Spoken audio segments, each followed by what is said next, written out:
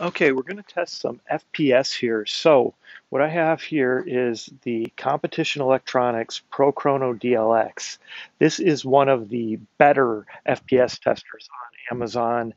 There's plenty of them around $60. This is about $150, so it's a lot better one, and it should be more accurate. So that's why I went with this instead. So first off, we're going to test the stock M4. So nothing's been changed on this one. I've got the regular battery.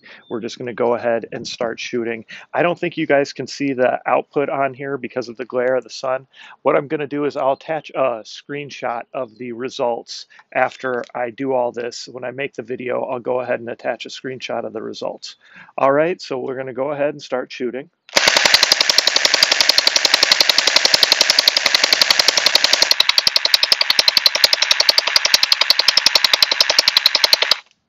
All right.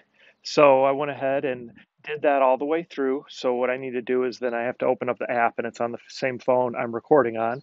So I will go ahead and attach that screenshot. It'll show you all the FPS shot by shot, actually, and an average. So far, I've done several different rounds with this gun, and it gets as high as 240 FPS. And then, it just ranges anywhere between 200 and 240, averages around 220 or so far. So that's what I've seen with it so far. We'll try it with a bigger battery and see if that makes a difference.